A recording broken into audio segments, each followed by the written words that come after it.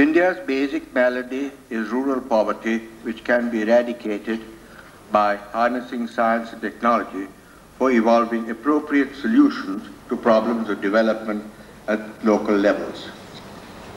Mr. K. Vishwanathan has been engaged precisely at this task in his native village, Velanar, and its surroundings for the past 35 years.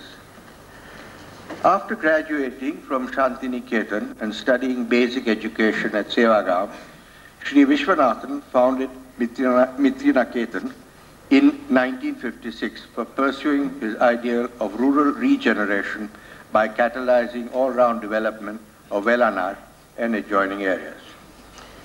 The land at that time was barren and regarded as incapable of sustaining any vegetation. After seeking advice of geohydrologists and soil conservation experts, Mr. Vishwanathan launched concerted measures for soil enrichment and water conservation, planted a great variety of trees, and by improving the fertility of the land, succeeded in covering it with a lush growth of green vegetation. Sri Vishwanathan followed this up by propagating social forestry and agro-based ancillary occupations through the instrument of Krishi Vigyan Kendra.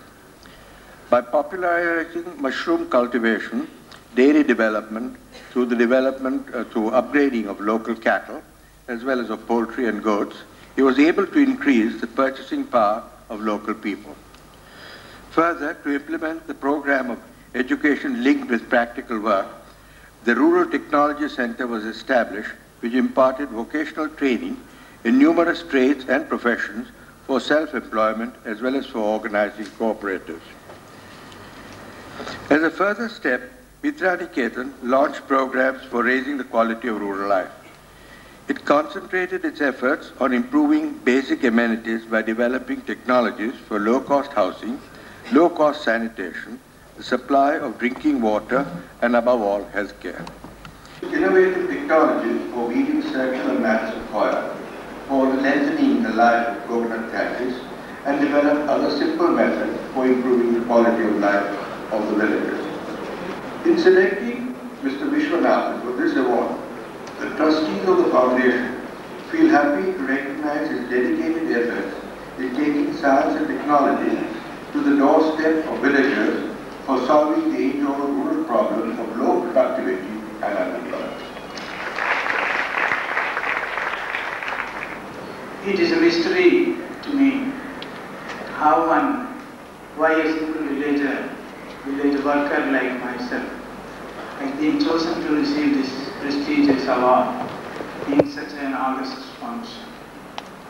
Well, I seek my own answer. I have been devoting myself for the last 3.5 decades together with my colleagues, co-workers, including my own wife,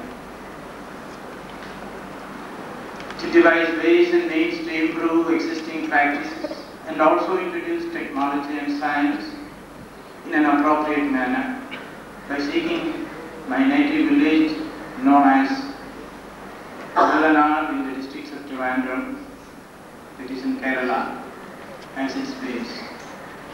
The total development has been our major thrust in all our activities, which gradually spread out and extended to the other areas. It's a common knowledge that there is science in every step and technology in all that we do, as much as arts and science. Technology and science are part of our life. That's what we believe.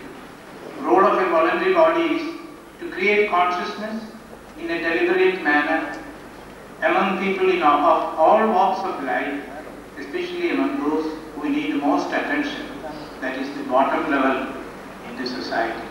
We need a scientific temper in all the efforts.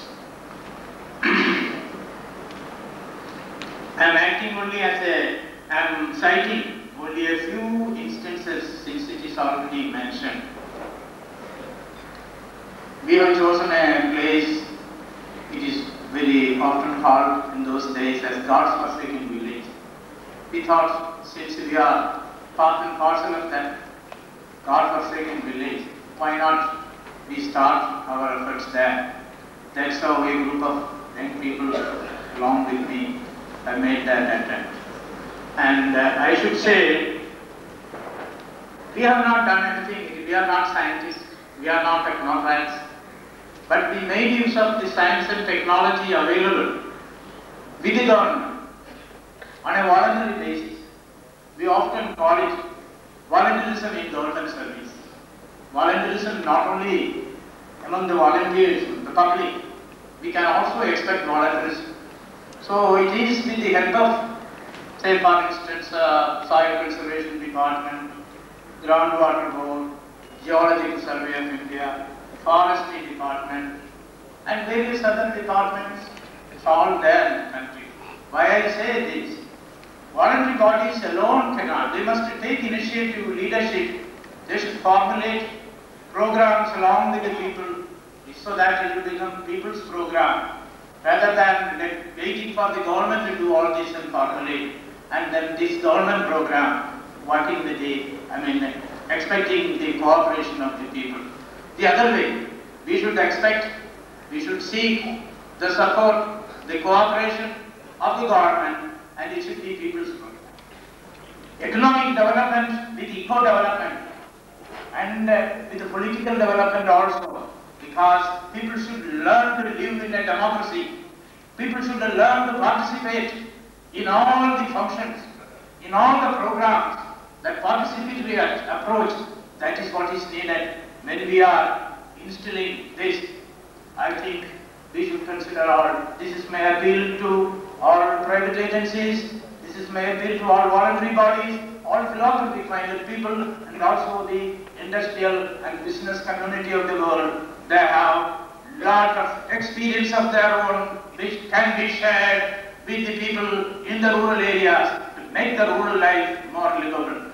And with this, and I express my deep appreciation from the very bottom of my heart for this honor bestowed on me. It is an honor to all the voluntary bodies who are striving in the countryside to come up. Let us all join our hands together to lift the country so that it will be a unified and a democratic and a responsible country which can show a good example for unity and harmony in this world.